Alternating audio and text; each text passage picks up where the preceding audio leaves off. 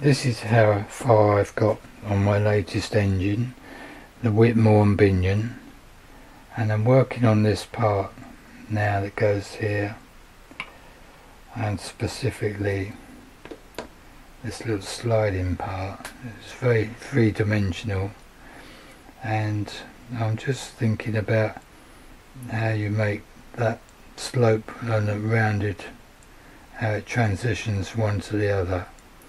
This is a practice piece, and I'm doing the real thing in mild steel, and I thought, can I make some sort of stop mechanism on the rotary table that will make that predictable.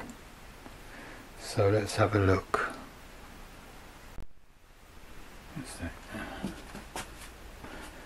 So the first job is to get the rotary table centered, and I usually start by having a piece of 12mm bar there and this fixture, and I'll just move the table around till they're parallel, and you can sort of double check with a ring there.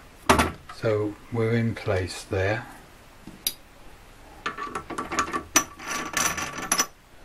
That comes out, and then this is the fixture I'm going to put in there, and I need to get that aligned. So I've got this plate clamped on the back, and I've got something there to line that up with, get that square, and then I'm going to tap that down, hope that holds, and then go back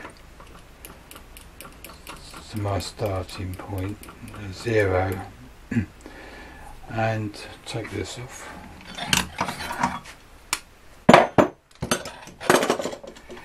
I've made this temporary, very temporary trial that can clamp there, and I can put a pin in those different holes, and I can clamp that down there, and that goes in there, and by finding which hole will be suitable to stop at, I'm hoping that that will keep a controlled position.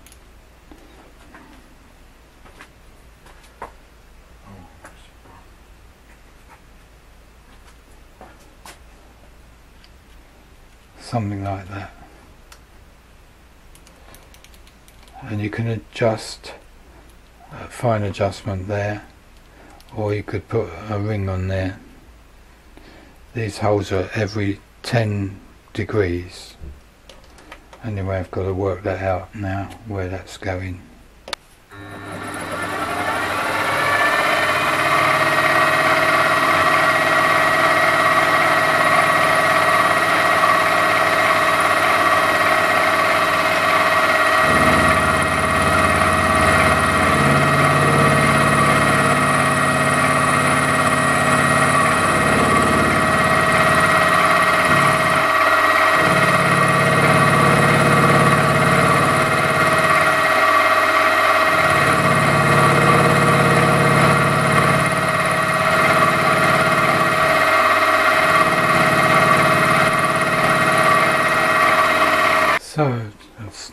So I've done one side and setting up the other side. I just need to make a little adjustment here so that when that stops we're right on the 15-degree slope I want. And it just comes to the naught there.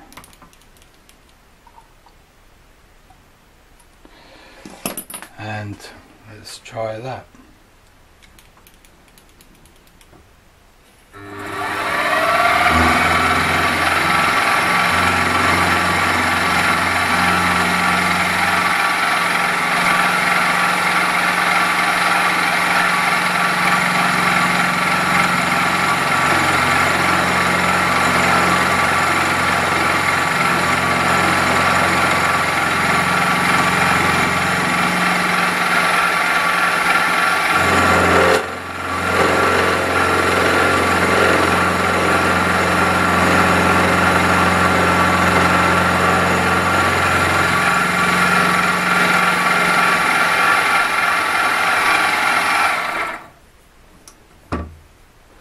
Look at that.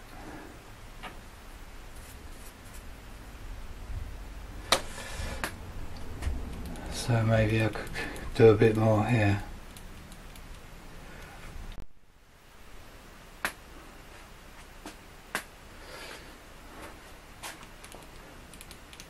Looks alright so far. Just got this last little bit to do there.